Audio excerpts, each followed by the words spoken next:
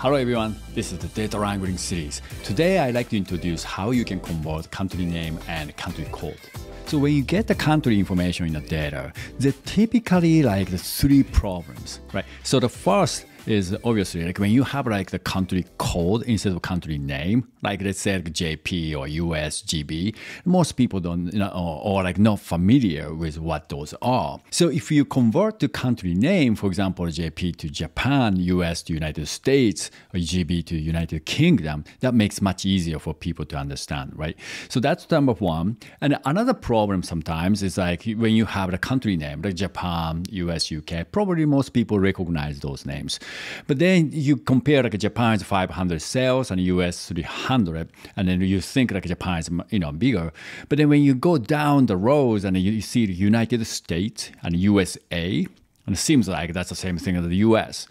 So now like you can't really count them together because they're considered different names. What you want to do is you want to convert to that. Let's say it's kind of like standardize it, like United States or US, whatever that could be, just standardize it. Then what you can do is like you can just summarize it to have the United States as one single row to have the aggregated value, in this case 1,000, and then you know that's actually bigger than the Japan. Okay, so the last problem is it's kind of similar to the previous problem. So you have the sales data, and then the sales number, like, hey, you know what? Like I want to compare to the population base, right? Because US is bigger than the Japan. So then like I want to bring the population data, and then what you do is you can join them together, right? And when you join and you find like US has NA for population. Why? Because sales has US for the United States and the population has United States for the United States. So it couldn't match. And when you do the matching, it has to match exactly. So that's another time like you want to standardize the country information to be either country name or country code, whatever that could be, you want to standardize so that you can join them together. And that's what I want to demonstrate today. Okay, let's take a look. Okay, so here, like I have YouTube data. I think this is like a YouTube's a trending, video data or something. Anyway, so when you go scroll to the right, there is a column. So each row is a YouTube title and the country. I mean, like where that video was trending, right? So for example, the first row, this video was trending in the United States in a particular time period. So here, like when you see US and like that's okay, like that's United States. There's a RU if you're familiar with these things, and it's actually Russia. DE is actually Germany. How you know, right? So anyway, so these two letters, for some people okay, but many people, most people, like kind of get confused. It depends on which country we're talking about. So easy things to do is basically convert this country code to something more, intuitive. So from the column header menu, and then you can find in this type of text data. Usually I go with like work with text data, and underneath there is convert. And under the convert, there is this like a country. There's another way to access this, which is replace values and then convert, country name code as well. Either way, it opens the same dialog. But this time, like I said, work with text data, and I want to convert about the country name information. So I'm going to select the country, and then you get this like a convert text data dialog.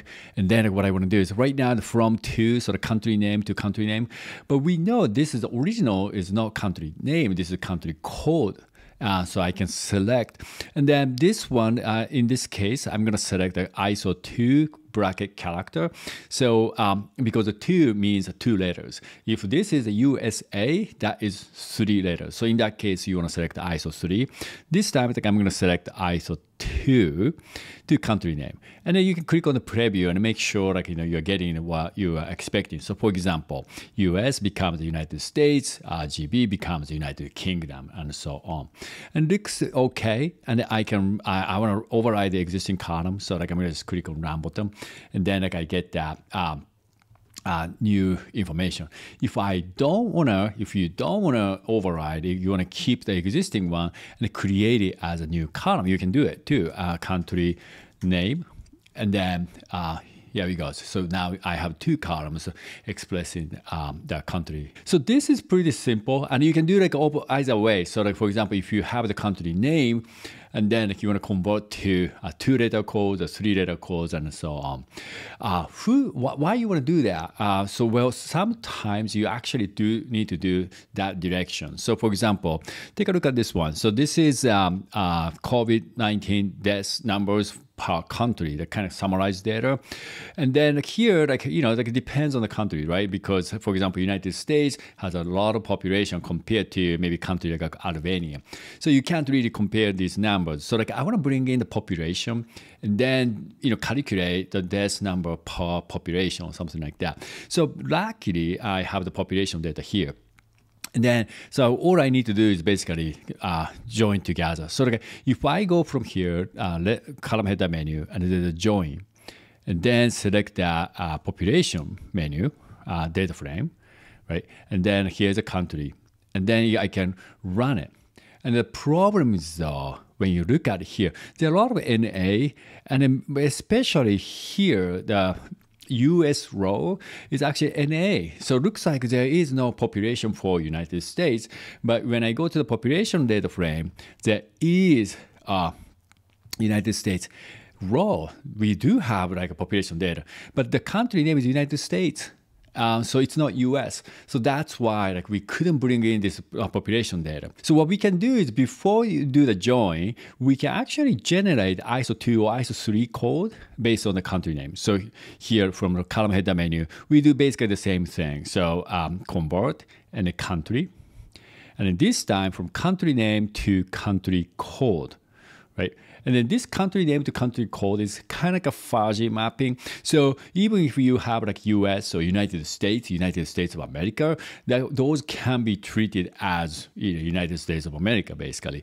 And then you will have map to US. So for example, let's take a look. So is it US, what happened here? So US, it becomes the US, right? So now we have this 2-letter codes, and then I'm going to actually override the original one. No, I'm going to create a new one.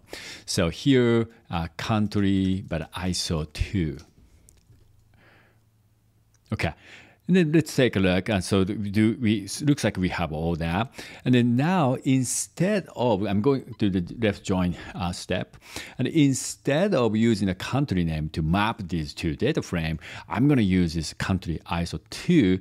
And then the target, I already have that. We already have this ISO 2. And then matching together. And then if I go down to United States, hopefully here, now we have the population of the United States. Okay, that's it. So today's data wrangling series, I introduced how you can convert country name and country codes. Okay, so if you like what you see, please click the like button. If you have other things you'd like us to cover, please leave the comments below and make sure you subscribe this channel. Okay, thank you for watching and see you next time.